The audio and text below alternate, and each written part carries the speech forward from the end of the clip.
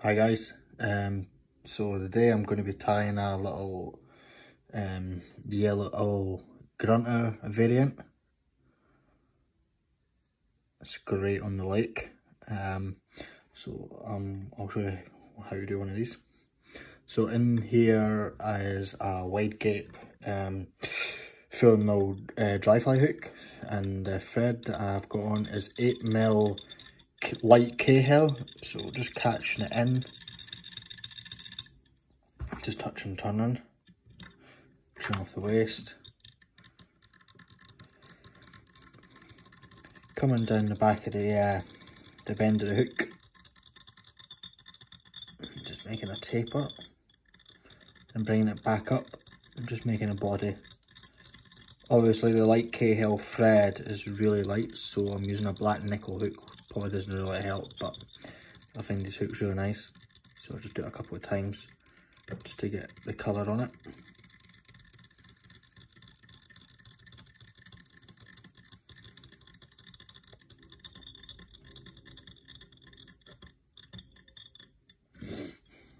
For the rib, I use a Sharpie. With being a dry, I find the less on the actual body helps it float better. So Sharpie will make the rib, and I'm just going to give this a wee quick whip finish here to hold it. Next I'm using CDC, so I'm just going to, bear me one sec, I'm just going to get a bundle of this ready.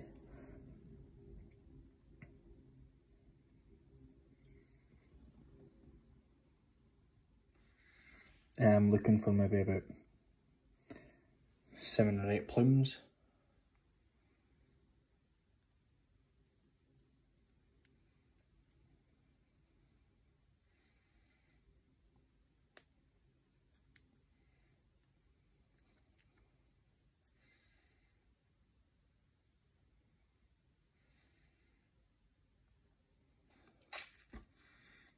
So I want a little bunch about that size. Now, this is what makes a fly float.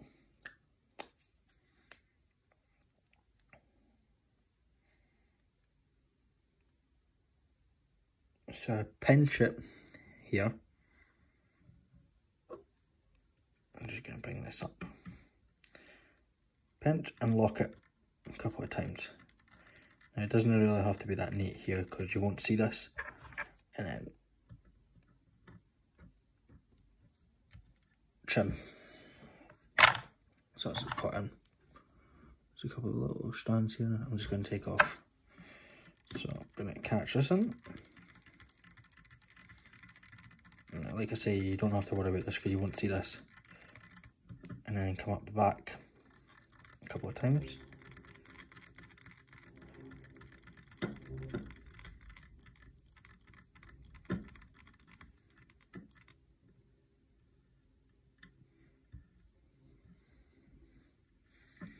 Back and the front. Now, I'm adding a bit of extra something in here. I've been playing about with this pattern for a while, so I'm going to add a bit of white antron. Basically, I'm going to fold it in half, and then I'm going to catch it in.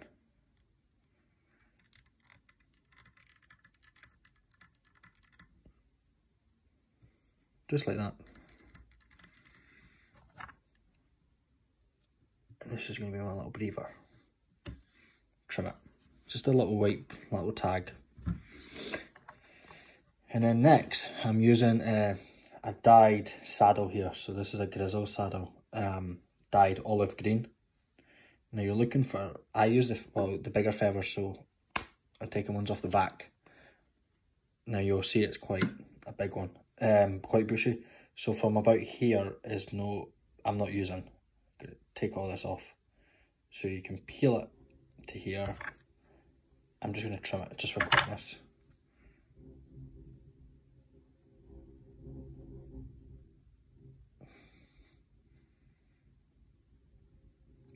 I'm going to trim both sides. And then you're left with this bit here. This is the bit I'm going to catch this in on top of the head.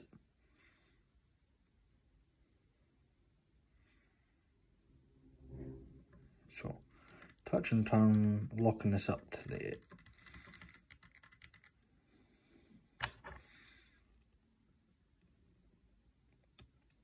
trim the whole stock off, catching it in, bringing your thread up here. Now, just to stop this slipping again, I'm going to give it another wet finish here, just at the back of the eye, to stop it slipping. Using the hackle, I work away from me, bringing this around. Using the saddle, nice bits. Now you want it quite bushy at the back, and as you come down the saddle it's going to get a lot finer, so watch it, will give it a nice taper. It's going to be a nice hackle. And then I'm going to come up the front, bringing the CDC forward, bringing it back, so every time I turn, bringing it back again.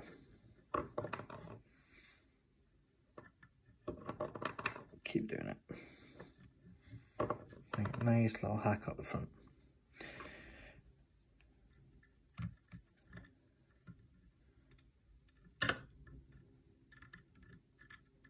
And then just catching it in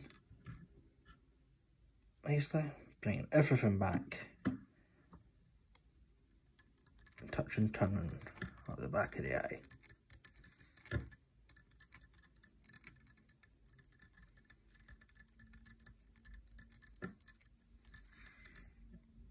And then we will finish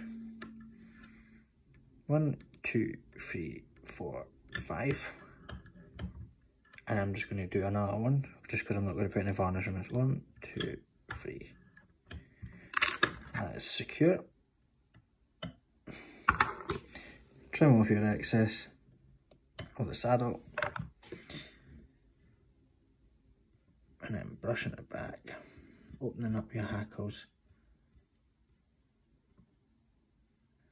And then there you are, it's left with a nice little bushy little grunter.